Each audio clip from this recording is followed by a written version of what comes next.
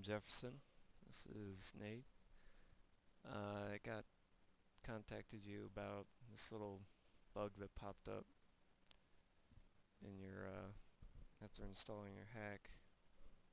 Um, as you can see, when I hover over the next button,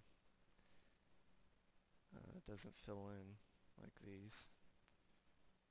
I only noticed it uh, probably months after I first used the hack, so it's definitely not a very big issue.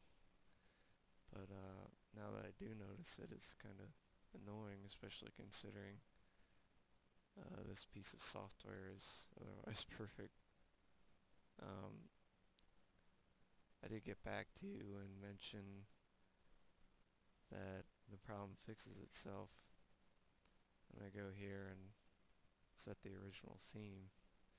But now that I've exited out of it and restarted, this returns. So there's something going on when starting the application that gets reset and causes this to come back.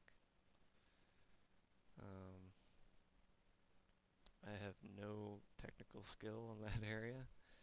I don't know the UIX deal that's going on with these uh, with the Zune shell, so I can't really go in and try to fix it myself.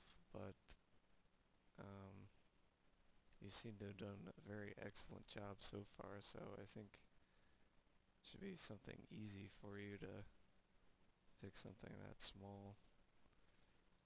I am running the 64-bit version of the application, if that helps you. And of course the DLLs that are used are 32-bit for lack of resource hackers that do 64-bit DLLs, which is kind of silly. But I hope you can fix it. Uh, just did this little visual demonstration for you so you can see exactly what I'm talking about.